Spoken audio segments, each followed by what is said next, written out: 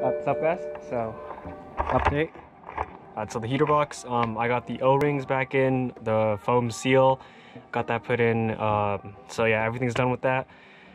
Got the heater box back in the car, and I turned it on, ran it for like 10 minutes, and then turned on the heater to make sure that the coolant wouldn't leak through here and it wasn't leaking or anything.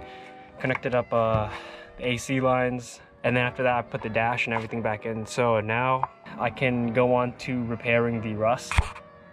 So it seems like in the rear, it's mostly just surface. It didn't look like it got too deep. So for the rear, I'm planning on just wire wheeling it, and then I'm gonna spray on some primer to stop the rust or stop future rust. And then now for the front, it's a lot more damage. So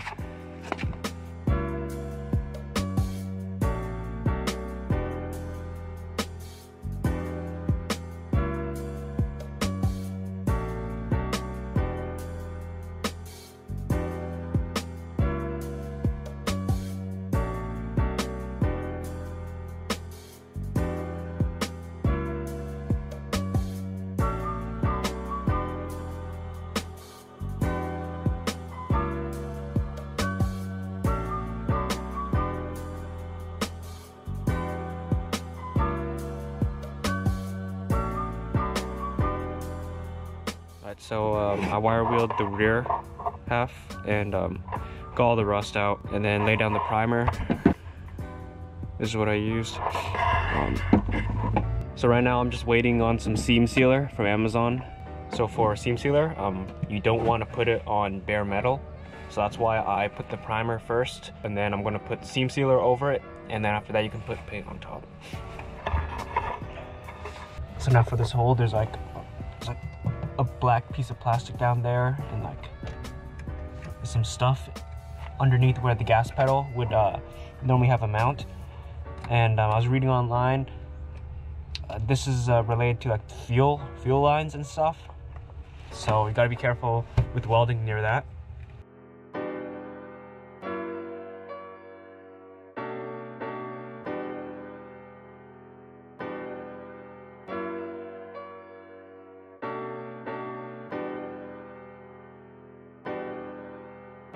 Alright, so I'm underneath the car right now, and I just took off this panel. This is supposed to protect all the fuel stuff, the fuel filter, and it's just like 4 10mm bolts.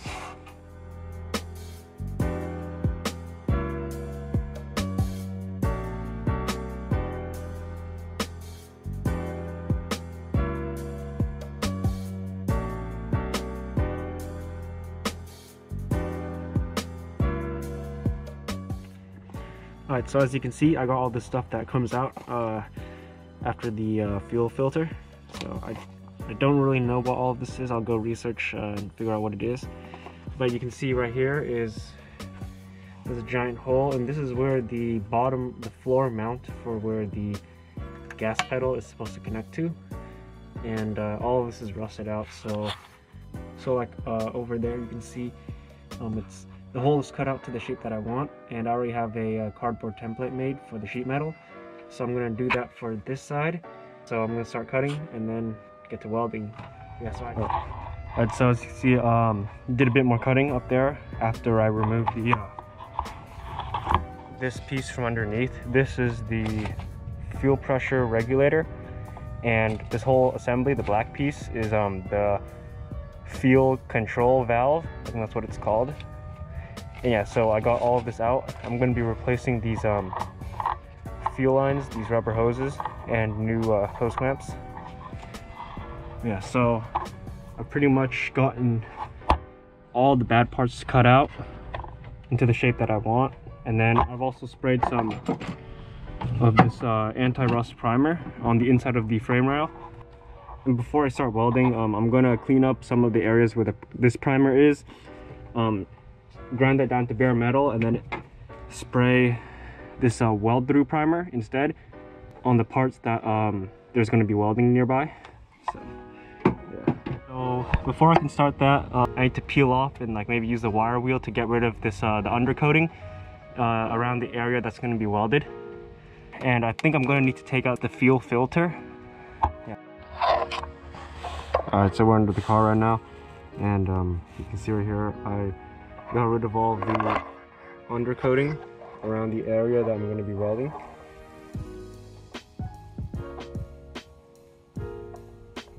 Alright, so now I can start preparing the sheet metal that I'm going to be replacing all this with. So I already have a template for this big piece, but it doesn't cover up here because I cut this after. So yeah, so I'm just gonna need to make this bigger, and then also cut a small square for this bottom area, and then yeah.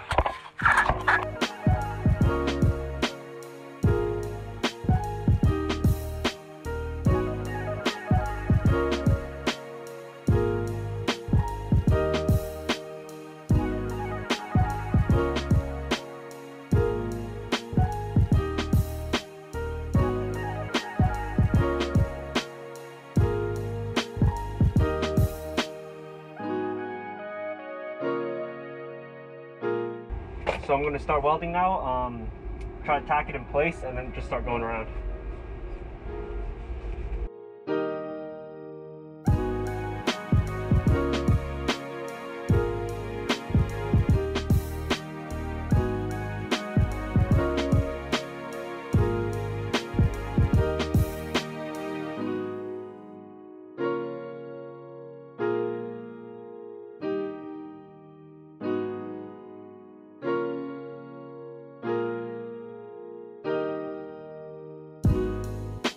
Alright, so I'm done with the welding. As you can see, this is what it looks like.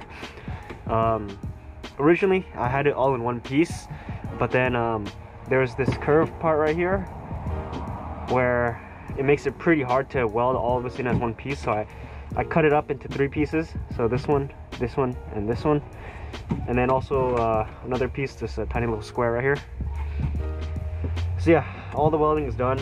And there are still some small, tiny little holes which you can see through where like the rust ate all the way through, but these are really small.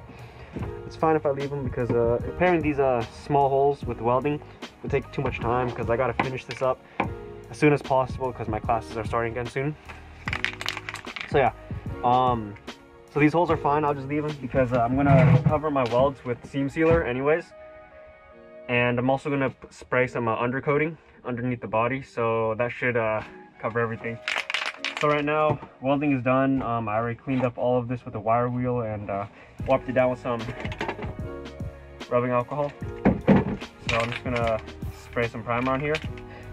And right here, I have some weld-through primer because I bought this from, I think, SRS Customs for the gas pedal. So I'm gonna weld it onto here.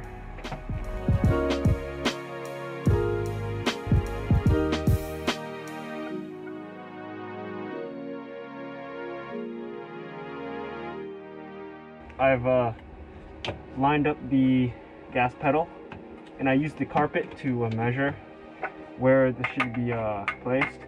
It's about 5 centimeters from where it starts curving upwards, and then it's about 17 from here, the gas pedal stopper.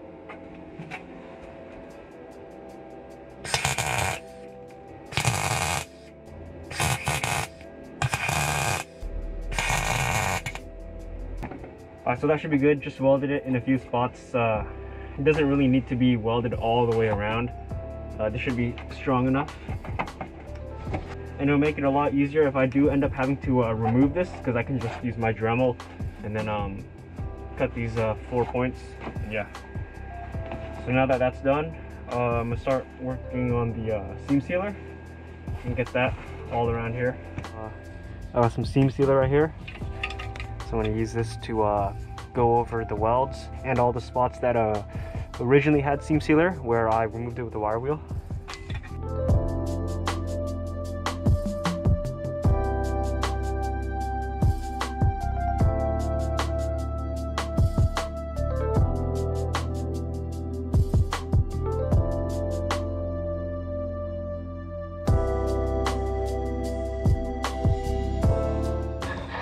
Alright, so while the seam sealer is drying, it's going to take about an hour or so. I have this rubberized undercoating that I'm going to spray underneath the area that welded the new sheet metal in. So you can see right here. I've already sprayed the primer, the anti-rust summer. It's all dry, so it's pretty much ready to spray this.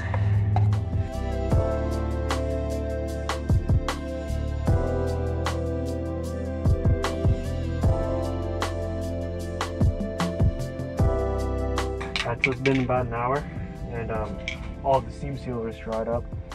So I'm gonna show you the paint now. So I got this paint matched rattle can. It's from Paint Scratch. I'm probably gonna spray like maybe like 2 or 3 coats of this paint, and then after that I can start putting the sound deadening and then get back to the interior swap.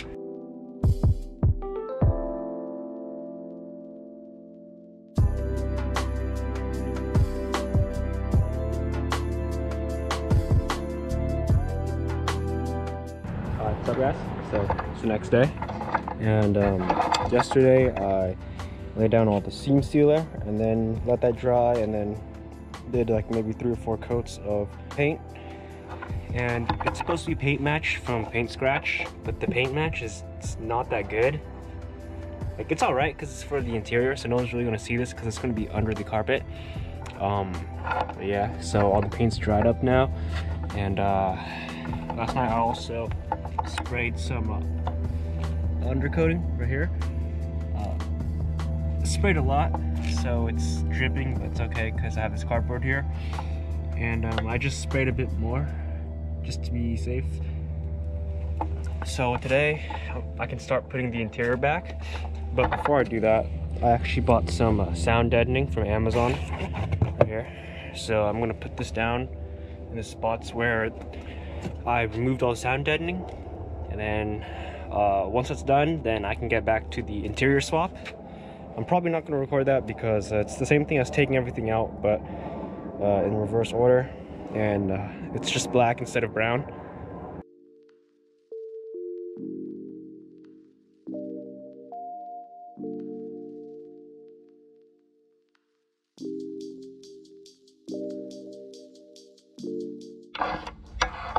Okay, so I got the rear half done, and normally you're supposed to use like a roller, but I forgot to get one, so I just used the bottom of my screwdriver and I just flattened it out like that. So yeah, the rear's done, and I just gotta get started in the front.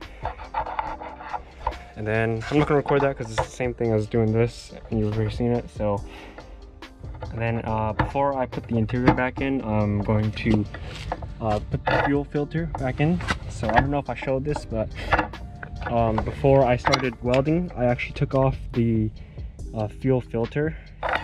Yeah, so originally I wasn't going to take off this fuel filter because I thought it would be far enough away from the welding and it would be safe. But while I was welding, I saw a little flame actually on here, so the fuel caught on fire, and then I was able to put it out, so I decided to take this off. All right, so guys, so last time I left off, I think I just finished the sound deadening. So it's been a while after that, and I've pretty much put most of my interior back in, except for the headliner and some of that stuff, because I'm actually planning on doing a sunroof delete. So I've already ordered the sunroof delete panel, and I'm going to take out the sunroof cassette, put that panel in, and then do some Bondo and get it painted so that it's like a slick top. So yeah, I'm just waiting for that panel, so that's why I have the headliner out. But everything else, you can see there's still some panels missing, like this one. But on the passenger side, all the panels are back. You know, rear seats are back, carpets in and everything. And I also picked up some parts from a picking pole. Like I got a new armrest. This piece is new. So last time I left off with that sound deadening, I think that was like maybe 2 weeks ago. Alright, so after I did all that interior stuff, I was having a issue with the battery being drained. It would happen like overnight when everything's supposed to be off. Somehow the battery would just die in the morning. It was like a 3 amp draw, I think. Yeah, so it was just constantly pulling 3 amps from the battery, even though all the devices and electronics should be off. So after some testing, it wasn't any of the fuses, and everything electrical, I think, is supposed to go through the fuse box. So since it was none of the fuses, I think the last thing it could be was the alternator. So normally the alternator isn't supposed to draw any current, but when a piece called the rectifier. It has a bunch of diodes, and diodes are basically one-way valves but for electricity. So I think the rectifier went bad in the alternator, and that was causing power to go in the reverse direction. So instead of going from the alternator into the battery, when everything was off, electricity was going from the battery to the alternator, so it was just draining that, I think getting lost as heat or something. So yeah, got an alternator from Pick and Pull, got a bunch of other parts too, some interior bits, so that was good. And then I started having a misfire issue.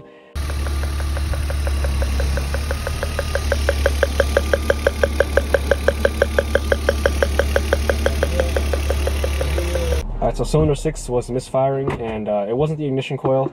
So I pulled out the spark plug, and it was really oily. There was a lot of oil in there, and the ground electrodes were broken off. Like, there's supposed to be 4 on my spark plugs, and they were all just gone. So I guess they just fell into the cylinder, and I'm hoping they came out the exhaust or got caught in the cats or something.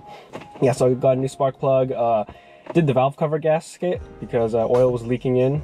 So the O2 sensor was like bad since I bought this car. It's like been almost a year now, so I don't know why I put it off for that long, but I finally got it done. New O2 sensors in, so that along with the new spark plug plus the valve cover gasket, I did all of those 3 in one day, and then fixed the misfiring issue. So the car is all good now, and yeah, so that's pretty much it, I guess. Next video is gonna be, I think, a maintenance video, just doing some cooling system stuff, and then after that I have an interesting video coming up. It's gonna be about a really cool device for your cluster. It just tracks a bunch of data and like information. You can see all this data real time with like graphs and like all that stuff, so it's really cool. That's gonna be a bit later, and yeah, so stay tuned for more videos.